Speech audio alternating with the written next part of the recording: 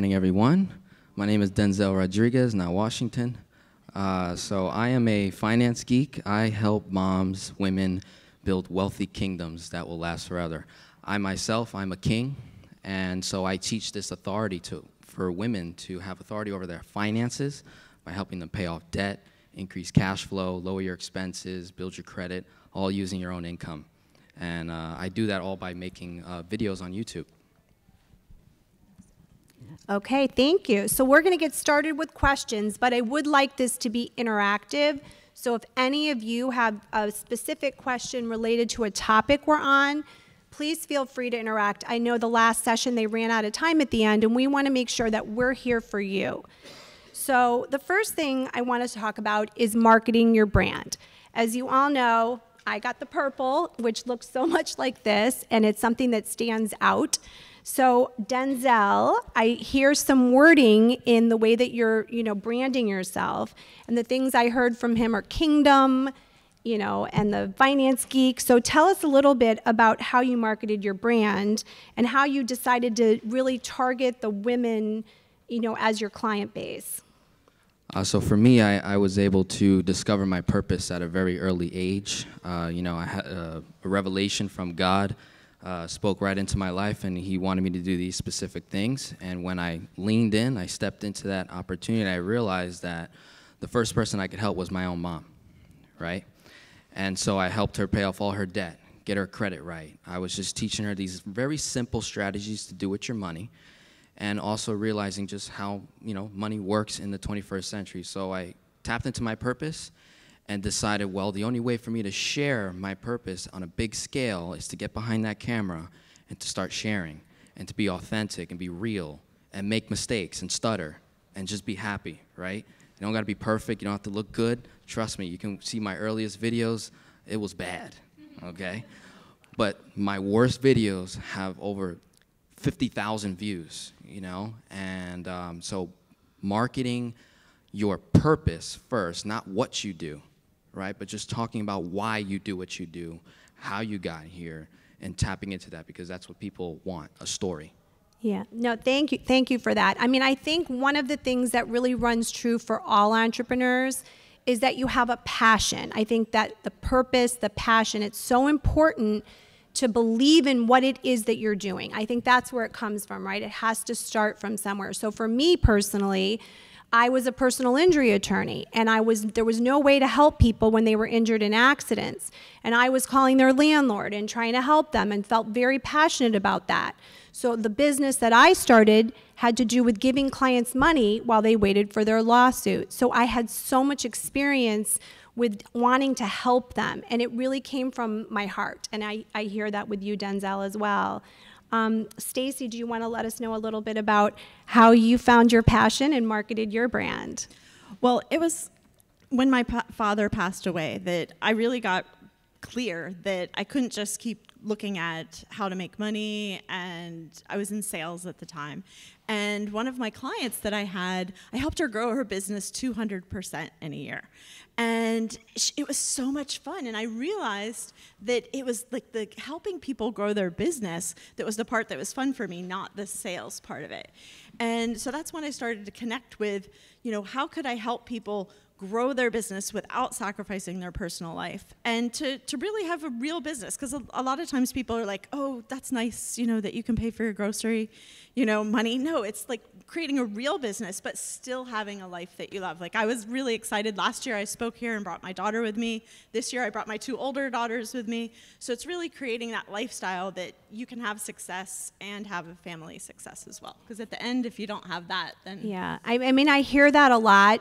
I speak in front of a lot of groups of women trial attorneys, and the biggest challenge most women lawyers face and women entrepreneurs is that balance, being a mom, a wife, and trying to juggle that perhaps with running a company, and how do you do that?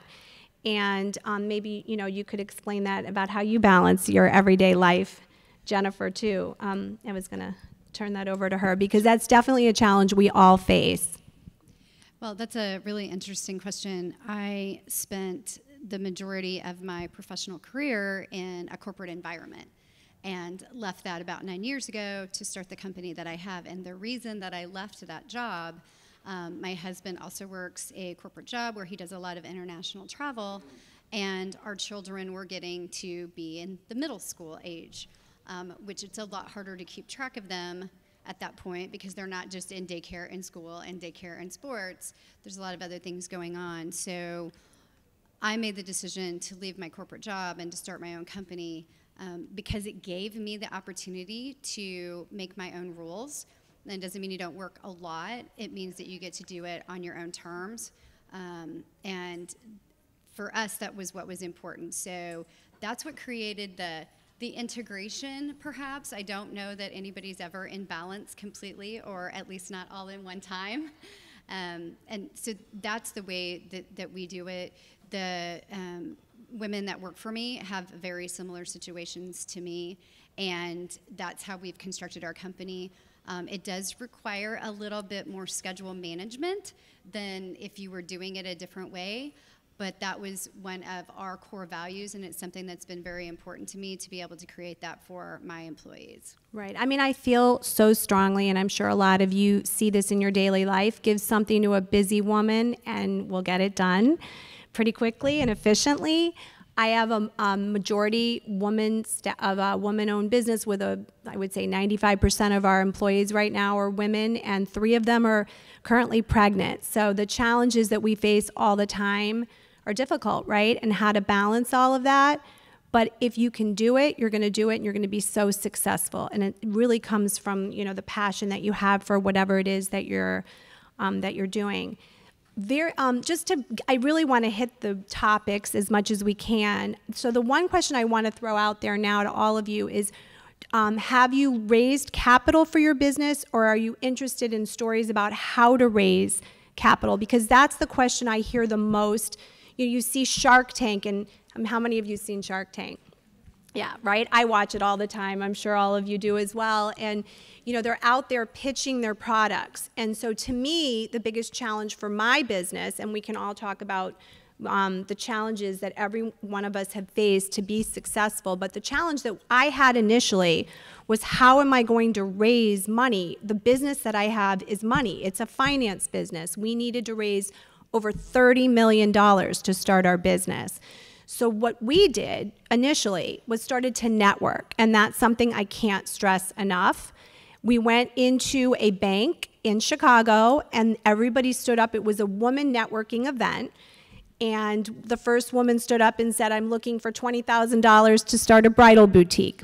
The next woman stood up and said, I'm looking for, you know, $30,000 to start a jewelry business, on. And my partner and I stood up at the end and said, we're looking for $30 million to start a legal finance company. And everyone stared at us in the room. But then after that, we were approached by the moderators, and they introduced us to a mentor who was at the Northwestern Business School. And he said, I'm very impressed with you women, and I'd love to mentor you. So I really believe in that the best way to get this done, and I'm happy to help any of you out there, and I'm sure, you know, our panel is as well. Afterwards, we can, you know, talk outside about how to raise capital. But if you could all just maybe address, Denzel, we could start with you, the challenges that you faced in starting your business, and, you know, how you were able to launch it, because I think that's the most difficult thing. How do you get started? So one of the main things that I'm going to give you guys some principles and some concepts to definitely take home with is, you know, I was able to tap into my creator, you know, my God, my Jesus, was able to give me the wisdom. And when I followed his kingdom principles, one being giving. Okay, even if we don't have any money, I'm telling you, if you give, you will receive 10 times over. My own personal story is when I first started making YouTube videos, I was just saying, hey, anyone out there, if you liked what you saw in my video, I will work with you one-on-one. If you found value, please give to my channel. Every single time. I used a platform called Patreon, P-A-T-R-E-O-N. It's for content creators. Everyone in here should be a content creator. And so in a matter of less than 9 months, I was able to raise over $100,000 just from people giving. I wasn't really like doing a service. I didn't even know how to coach people yet. I was just saying, hey, I can help you, Mom.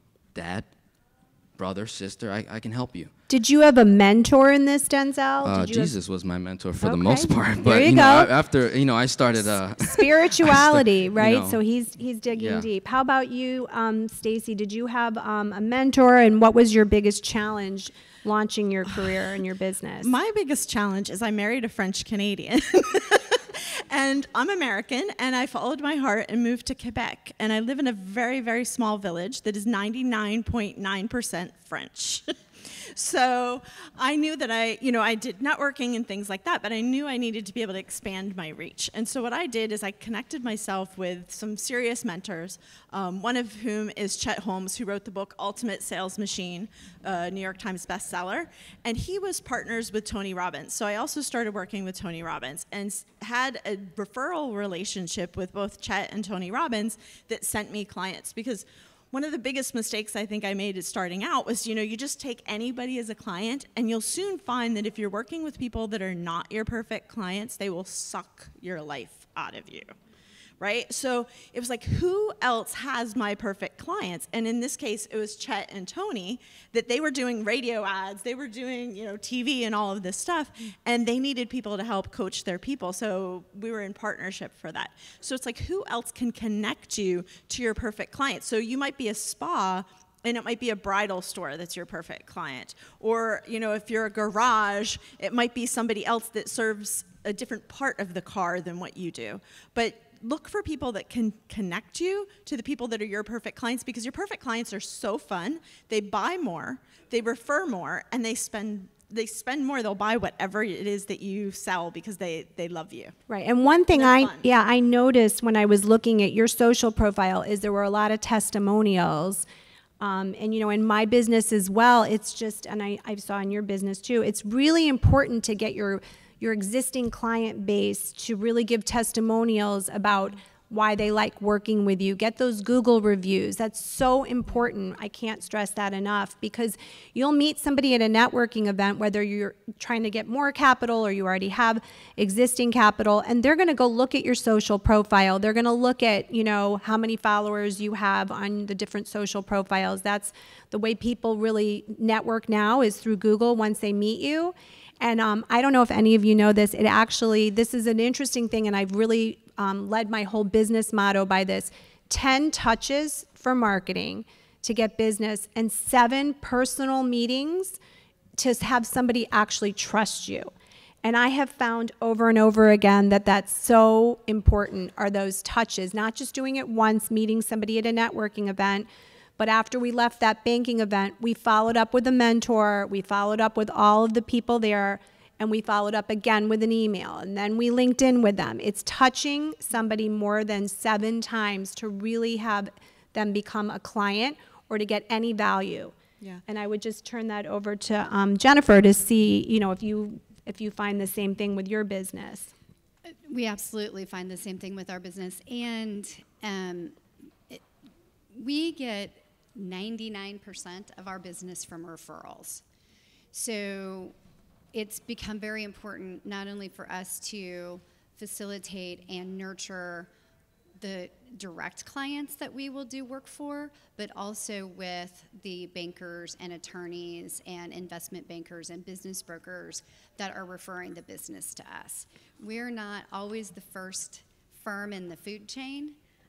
So it's critical that we are nurturing relationships along the path, and that was probably my biggest lesson when I started my business, was really knowing who I should be talking to, and that's not always the same as the person who's going to benefit directly from the service that you're providing.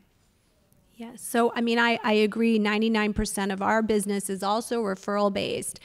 And it's not just that first transaction, it's keeping the customer, the client, happy throughout the course of the relationship. And that means, also managing your staff, making sure that you hire the right people. On that note, we can segue into that. Hiring, I would say, the next question I had for the panel was, what was your biggest challenge in launching your business? And what's your biggest challenge now?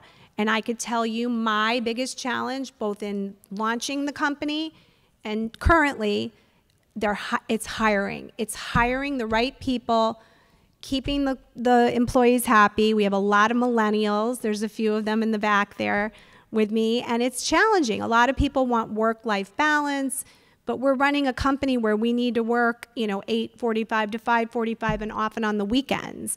Some of the women who work for me have to go to networking events on a regular basis. So to me, that's my biggest challenge and something I'm struggling with. How about you, Jennifer? Do you see that too? Or maybe you have a different challenge? No, hiring is a big challenge. Hiring and maintaining. So one of the things that I know has been true for our business, and I would imagine is true for, well, all of us up here and most of you out there as well, your business changes. And you can outgrow some of the people that you've hired. And so as hard as hiring can be, recognizing that you may now have people in the wrong seats, or they may need to get off the bus, to borrow a term from other folks, is almost as difficult or more difficult than hiring people to start with. You've invested a lot of time in training them. There's really nothing wrong with their performance other than your company has moved past that. So that's really where we're at in our business right now, is that we've changed. We've really honed down what we're offering, and there are some serious considerations I have to give to the team that I have. Yeah, and I mean, change is so important. I mean, when I look back even 5 years ago when we launched our company to now, even how we market, I mean, it was a different, everything's changed. Video now, I know Denzel's got a lot going on with video, is the biggest thing in marketing, where in the past it was SEO and SEM, and then, I mean, it changes. Everything is dynamic right now. And so a challenge for me too is keeping up with the latest trends in marketing, and how do you move at that fast pace, and knowing when you have an employee who, like you said, you may like them personally, but they're just not the right fit professionally. That's very challenging, but I would, having been through 18 years of managing people, let them go. That would be a big piece of advice today to all of you. Denzel, I mean, I don't know how many people you have working with you, or? Yeah, so when you're first starting out a business, maybe an employee might not be the right fit. So what I've done to really lower my cost a lot is I'll do contracts where freelance, Fiverr, Upwork, or I join a bunch of Facebook communities of different people that do different jobs that I can just simply set up like a 3-month, a 6-month deal, because I don't know how long I'm going to need that service for. So that's really helped me save a ton of money, because they're a lot less, and they're very direct to exactly what you need, and you don't really have to train them, because they do what you want them to do. That's their passion. And the way I actually afford, in terms of when you're first starting your business, because you don't have money to pay yourself when you're first starting out, right? So what I use is a concept called velocity banking, which allows me to leverage debt to my advantage, and I'm able to borrow at 0%. So I'm able to limit my borrowing costs to damn near 0%, to use that money to hire someone to help me with my video editing, or hire someone with marketing, things like that, in a short time frame.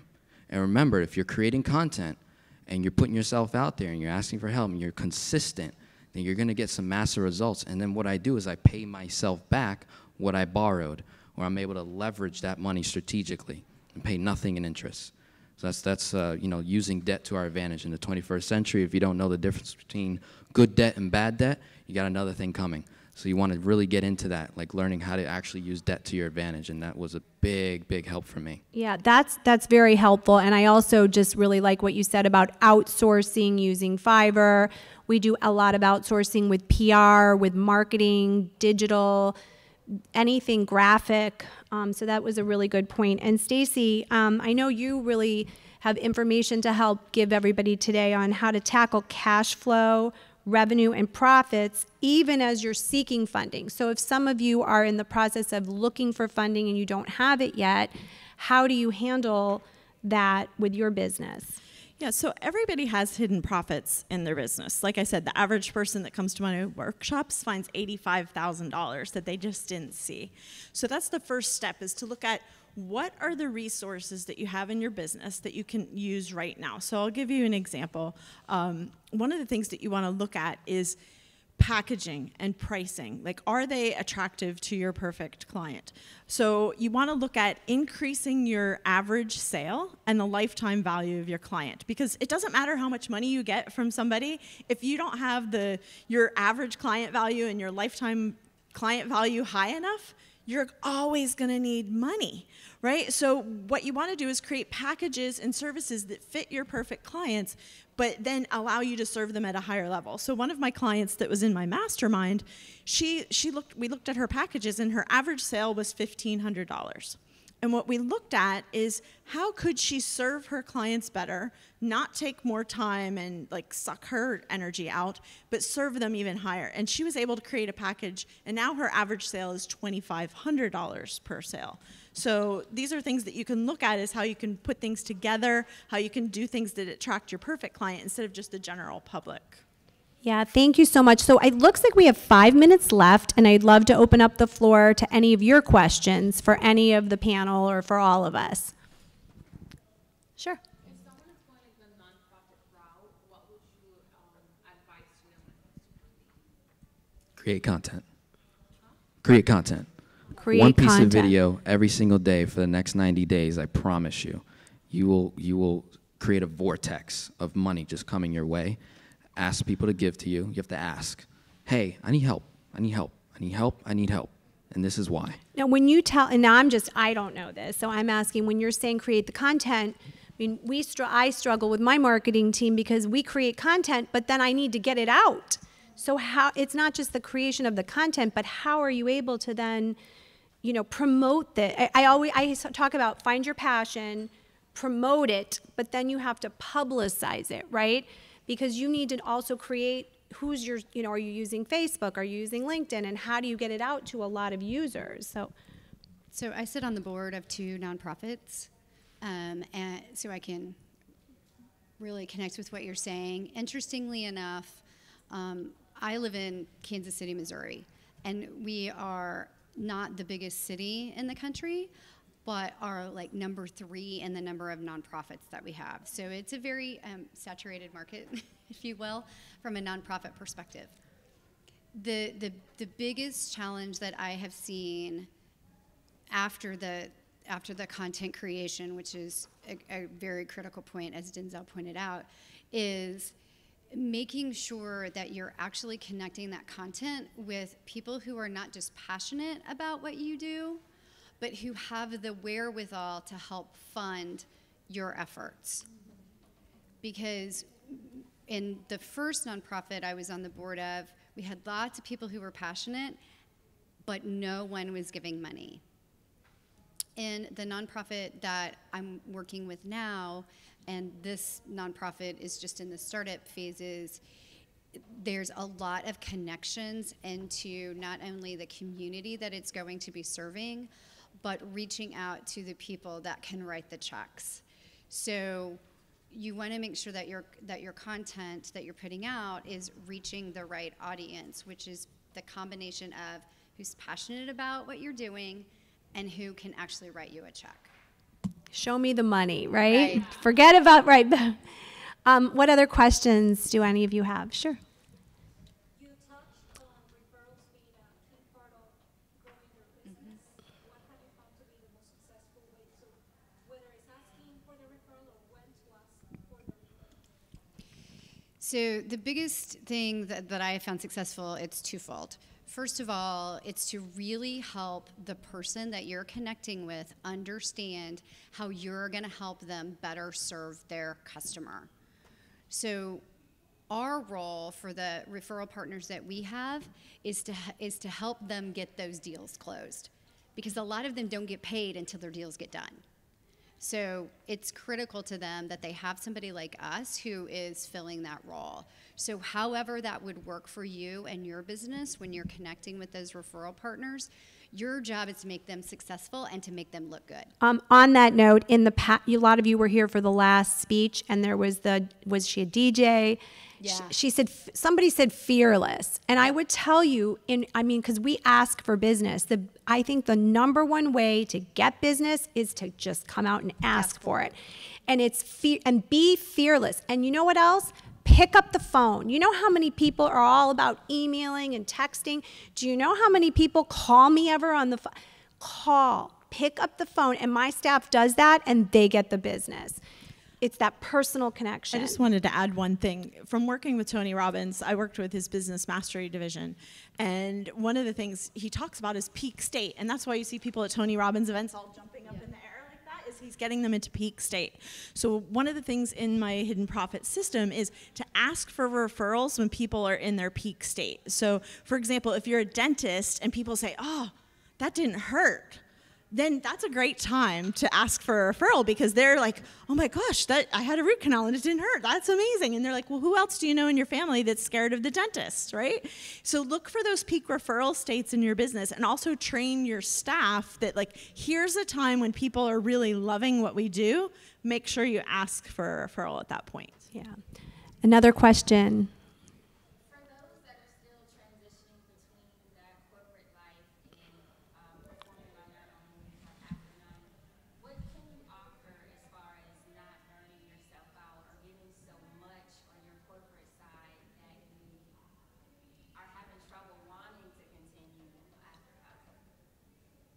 Are you talking about when you're leaving a corporate role and are you trying to build your business while working a full-time job? That's challenging, right? I mean, we could probably have a whole panel on that. Right. I've had a few clients that have done that. And one of the things that's really important is to not get stuck in the BS funnel of like having to have the perfect everything before you launch. That's what's going to burn you out, because you're like, oh, I can't do it yet. I can't do it yet. Right. So you want to be in revenue generation mode and focus on revenue generating activities for your new business. Because if you're focusing on those revenue generating activities, everything will work itself out, because you'll be able to leave faster. Yeah. Any other questions? Because we have like 1 minute left. Anybody else? I would just add to that, all those that are in 9-to-5s, whether you got a home, you're collecting W-2 pay, fill out your W-4 properly already, will you?